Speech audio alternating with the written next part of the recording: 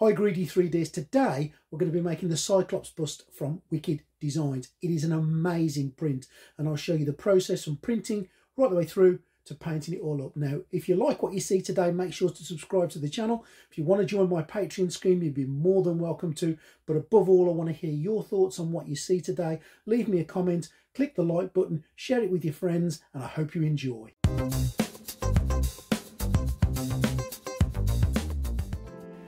So everything has been printed on my SaurnS. This has been an absolutely fantastic printer and the quality has been amazing.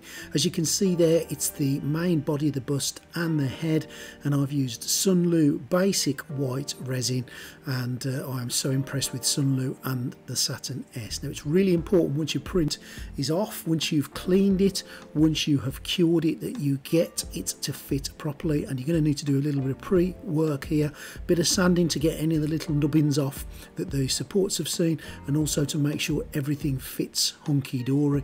And once you're happy everything fits, and this is the time to test fit things, get some glue. I use super glue. There's a number of things you can use. For me it's super glue and a little bit of activator just to get it to set really quick. Push it in, hold it in, squirt it with some activator, and the glue has set. It is as simple as that. As I say, there are other options on the table, but that's what I use. Exactly the same process for the rest of it. Now, whether you paint it separately or all together depends on the model. But because on Cyclops a lot of it is going to be the same colour, I'm actually just going to go with putting it all together and doing it one piece. Now, using my usual matte black primer from Army Painter on my TimberTech airbrush and my Iowata airbrush itself to give it a layer of black all over. I think it's really important that you prime it, and that's how I do it, and I'm doing the head exactly the same way and both of his hands. Now, to do the main blue, I'm not going to use a spray from my airbrush. I'm going to use this Army Painter primer, and this is really good stuff. It goes on so quickly, and the coverage is exactly the same colour as you would get on the normal ultramarine, but look at the speed that goes on. It makes your job so much easier. Now, I don't want to give it a coating all over. I want some of the black underneath to just show through to allow a little bit of the shadow effect, but I'm going to give it a general blast all over. And again, you know, if you want to buy any of these paints, you can get them from the description. I'll put a link in there. I am an Amazon affiliate, as I often say, and if you want to buy from my channel, it really would be appreciated. It won't cost you any more money, but a little bit kicks back to the channel and just helps me carry on doing what I'm doing. Now, demonic yellow for the gloves, and this is part of the mega set by the Army Painter, and I'm just giving both gloves a bit of a blast all over. I'll do a little bit more on them in a bit. And for the face of Cyclops, I'm using a base of Nomad Flesh. Now, I always use Nomad Flesh, you know that, but it's a great darker base which I can then highlight a little bit later on, and that's what he looks like with his first layer on.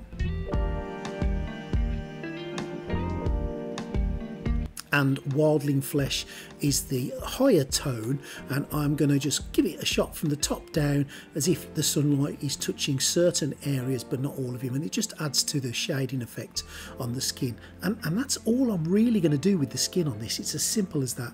Now, using some Console Blue, this is a natural part of the triad for the ultramarine blue which I've used for the main body. As you can see, I'm just going to concentrate on some of the higher areas of muscles where I want the shadows not to be. I want it to highlight, so I'm going to do the outer edges of his muscles. I'm just going to follow the line down there. As you can see, I'm going to do a little bit on his leg and a little bit on his back, and I just want to add to the contrast of the blue. I just don't want it to be one simple shade of blue, and don't forget the primer's coming through as well, so you'll see a little bit of that.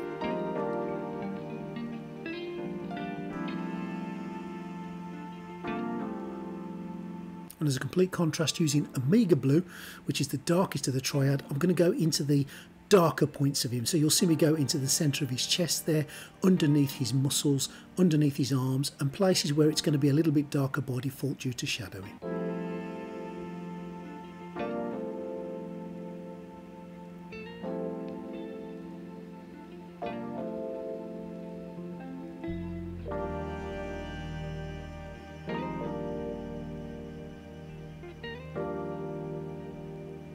Now, to seal everything and protect it, I'm using this Rust-Oleum clear sealant. It's really important that once you've done a piece of work, especially when you've got something and you're happy with, seal it so your fingers aren't going to pull that paint off when you go through all the next stages, and you're protecting your work. I'm going to protect that skin also, because I'm going to do a little bit more to the head, obviously, and I don't want the skin coming off on my fingers.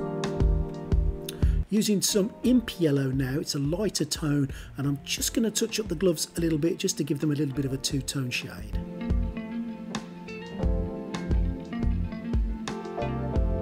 Now I've masked off his head, and I'll leave a link to this masking tape in the description. It's quite thin masking tape and it's good for things like this. And I'm going back to the spray, the ultramarine rattle can, and I'm just going to give his face exactly the same layer. Now I've moved on now, while that's drying, to the rocks, and I've printed them off already, and I'm going to stick them together using super glue and activator exactly the same way as I did with everything else.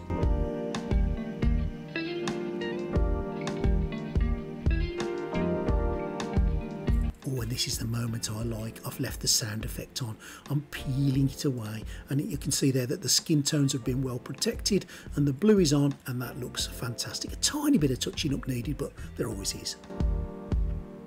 So using some of this Games Master Terrain primer from the Army Painter again, it's not black, it's like a greeny black, it's really lovely. And again, there'll be a link in the description if you want to get yourself some. I'm going to spray it across the rocks, and that's the base colour done now. A lot of people do rocks by mixing black, white and a bit of yellow. This is the colour you kind of get when you do that, so I've cut out the middleman.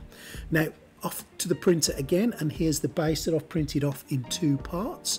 Everything has come off really wonderfully. So pleased with the SaurnS, and my settings have allowed it, thankfully. 30-second exposure time, look at that, it just pops off easily. And that's again with the Sunlu resin, a 2.5-second exposure on my system, and everything's working really well. If you have a bit of trouble getting the supports off, and I do use heavy supports, I've got to be honest, a little bit of hairdryer and off they pop. Give it a bit of a clean in your IPA. Give it a blast, cure it with your UV, and then once that's happened, a little bit of prep work, sanding down some of the nubbins and making it fit nice and tight. Bit of super glue, bit of that activator again, and the base is done.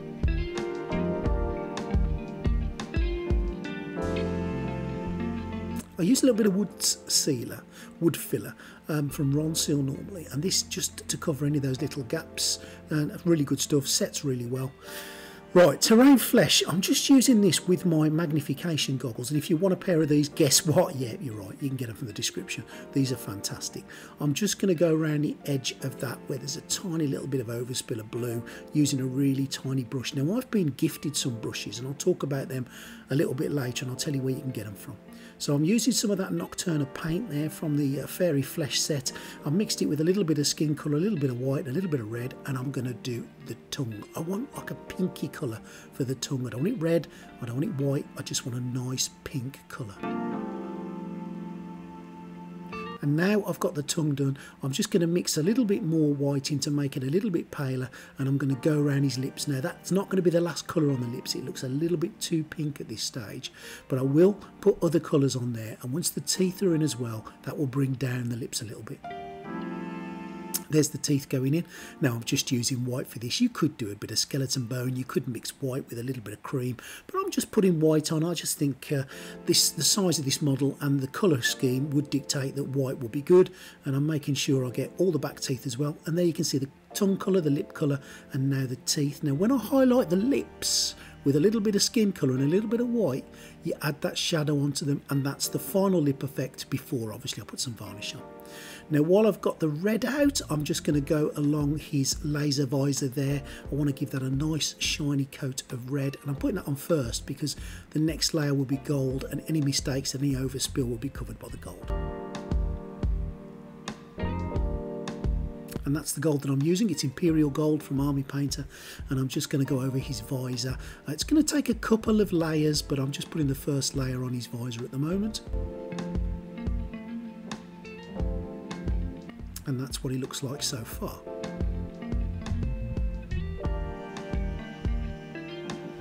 and some leather brown for his hair. I'm going to give him a base layer of brown, and I'm using one of these brushes. Again, the link will be in the description. I've used these brushes a few times. They were gifted to me, but I've got to be honest, they're about 12 quid for 10, so you'd think they'd be cheap and nasty, but they're not. They're really, really nice brushes. You can get them from the description, and I wouldn't recommend them to you guys if I hadn't used them many, many times, and they're still holding their shape. They're not falling apart, they're not breaking apart at all, and the wooden bits, the handles are really lovely. So yep, grab yourself some of them. Not very expensive, and they're doing a grand job so far for me. Now the brown is going all over his hair, as you can see there, and that's what he looks like with his hair on. We'll do a bit more work on that later once that's dried. So I'm going to go back to Demonic Yellow, and I'm going to do all the yellow bits. This was an absolute labour of love. It took me many hours of delicate painting, and I'm definitely not going to put you through all of it, but it's really important you just get yourself comfortable, try and clear your head, make yourself a coffee, put some music on in the background, and take your time and enjoy the painting process.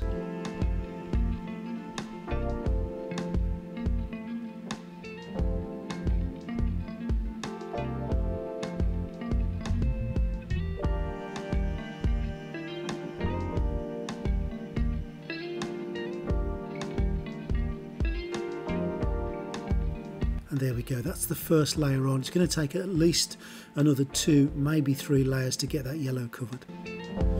And I'm going now back to the hair with some hardened leather speed paint from the Army Painter, and I love speed paints. Anyone that watches my videos knows that I love them, and I'm just going to give his hair a blast over with the speed paint. It's a good contrast paint that'll bring out the highs and lows in his hair, and there you go, that's what his hair looks like. There's a little bit of touching up to do, so don't worry if you think I've missed a couple of bits. That's about 3/4 of the way through. Now I've used some rough iron for the next stage, and I didn't catch this bit on video, but you can see that I've done all the other bits on him that aren't yellow on his belts, and I love the rough iron. Lovely metallic paint. It covers really well, and that's just one layer, believe it or not. Don't forget, do the little metal parts around his hands in exactly the same colour.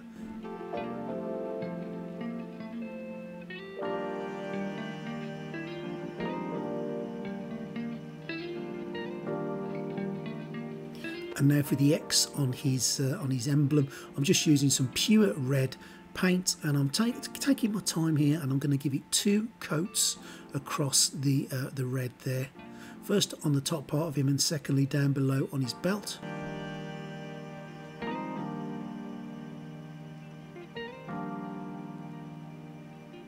And now, just to touch up the hands a little bit, I'm using a big dry brush with some Demonic Yellow, and I'm just giving them another layer of yellow just to add a little bit more contrast and a little bit of interest. You can see the shadows, you can see the highlights and the lowlights now. Some desert highlight for his hair, and this is the last stage on his hair. I just want to make his hair look a little bit shiny, a little bit of a contrast really. We've got darks, we've got lights, we've got mediums, and that will be his hair done once those highlights are on. There we go, that's what his hair looks like.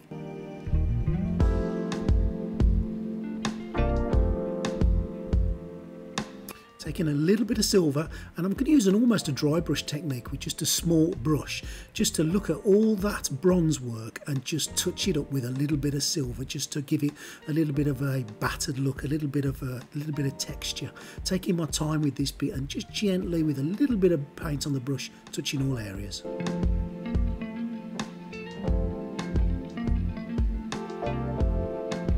You can see what that looks like. Now I've also gone over the stitching on his belt with some of those cavern highlights, and doing the stitching makes such a difference. Took me a while, but well worth it. And using that same cavern highlight colour, I've just gone around the edges on his utility belt just to make them look a little bit battered. And take some soft tone, again it's an Army Painter wash, just to touch certain areas on his belt, again just to add another colour to it. And again across the strap work, just some wash on there just to make it look a little bit different. Now for the base, I'm using some Desert Effects on a big fat dry brush, or it's a makeup brush, and you'll see that what it does now, straight over that base primer with this highlight, just looks amazing for rocks. Really easy to do. Dry brushing, I'm sure most of you know what dry brushing is. There is a video of mine you can have a look at in the library if you're not quite sure about dry brushing, but doing things like rocks this way is absolutely amazing.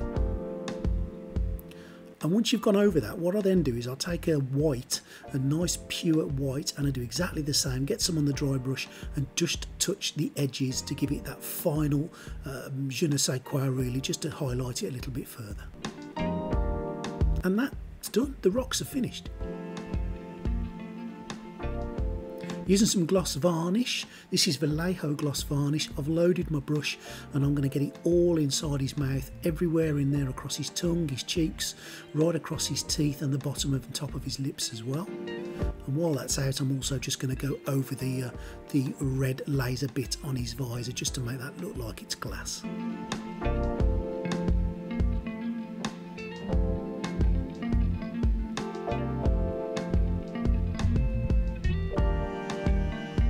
Using some rough iron back on my airbrush for the base, I'm just giving the base a blast over with rough iron. Once that's dried, I gave it a dry brush with a little bit of silver, I painted the X red, and that's pretty much everything done. Now I hope you've enjoyed what you've seen today. I hope you enjoy the final process. Don't forget to subscribe, and I'll see you next time.